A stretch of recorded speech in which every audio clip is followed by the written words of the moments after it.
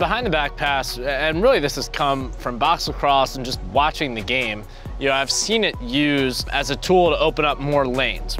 The second way, and I think probably the way I'm more comfortable, we're gonna push with this bottom hand and pull with our top hand. And if I'm shooting behind the back, it's coming at a time where I'm increasing my angle to give myself a better chance to score.